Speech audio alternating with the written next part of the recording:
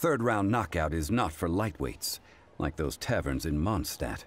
Here, the owner does not take such unorthodox orders as fruit juice.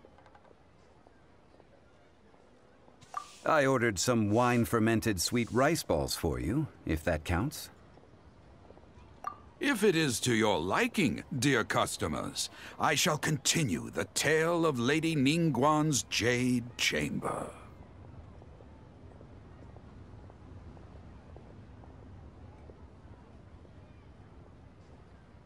Hey, there's even a storyteller here! Great atmosphere! Besides fine wine, the excellent ambiance is the reason why this place is so well loved. But when I say ambiance, I refer to a different sort from the one the Tevat travel guide uses to judge other establishments. As you all know, high above the land of Liyue lies a pavilion in the clouds, a palace in the mist. What does it mean to have all-seeing eyes? This, my friends, Lady Ningguang's masterwork that bridges earth and sky.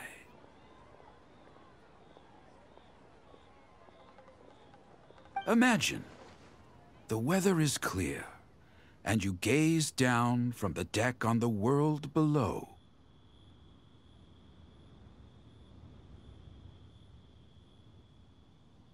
Behold, the glorious sights of Liyue Harbor, stretching out far and wide. They say that when Lady Ningguang ponders important affairs, she retreats to her jade chamber with none but her 3 closest confidants in tow. Why brings she these trusted 3 to sift through sources, dig through documents, looking for information? Piece by piece, facts and figures paint a picture on the walls of the chamber. But well before the wall is filled, Lady Ningguang's mind is made up. Having made her call, she has every last document shredded, and whoosh, she scatters the shavings out her window. Ah, look at them, how they billow in the wind like a sudden swirling blizzard. As the fragments fall, traces of text flicker before the eyes of the merchants of Liyue, like ink stains in white snow. The saying goes, the rarest treasures in the land are the words brought by the paper snow. For the words of the Tianquan have the power to move mountains, and all throughout the land know it.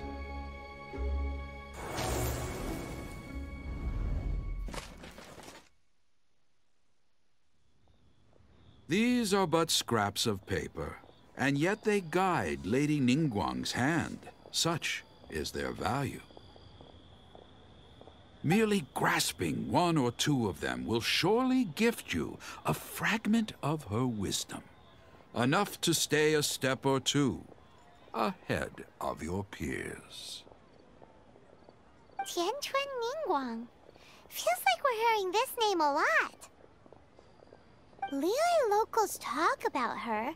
The Fatui hate her. She's most likely the one who hid the Exuvia, and we saw her at the Rite of Dissension. Huh.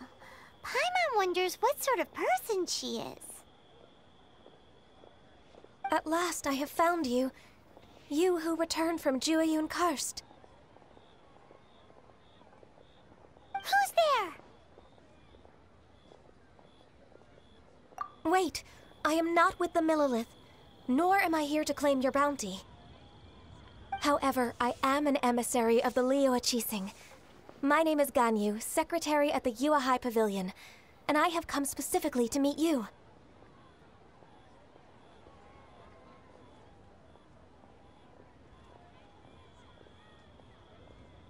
Well, in concrete terms, I am the corporate secretary for the Qixing. At the moment, I am serving as Lady Ningguang's special emissary.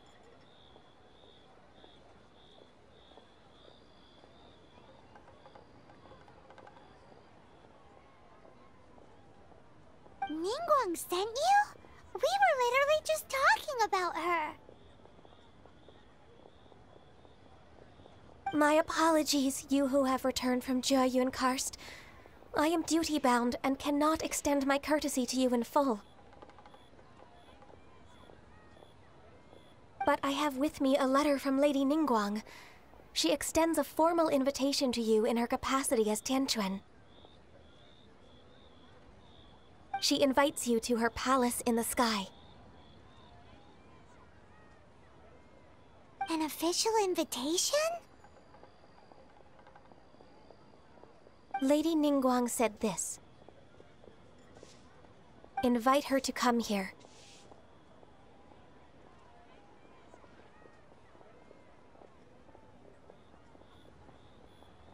I wish to meet her.